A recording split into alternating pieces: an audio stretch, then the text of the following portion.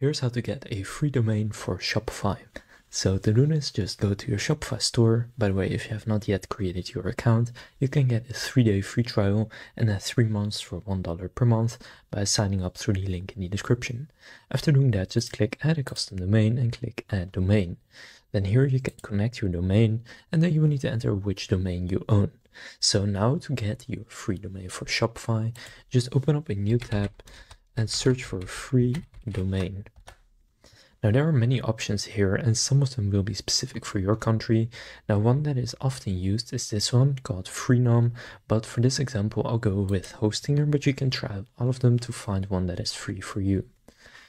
Then here you can just enter your desired domain name and then you can click search and then you can see this domain right here with an actual .com is free right here, $0 for your first year. Now after that period you will need to pay for it, and kind of depending on the domain it will be more or less expensive. So if you have a longer domain it will be cheaper after that, and .com is the most expensive, but it is free for this first year.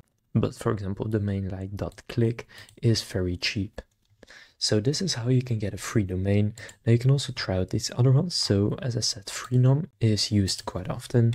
If I enter the same domain right here and then click check availability, you can also find a domain here and then also check the availability right there.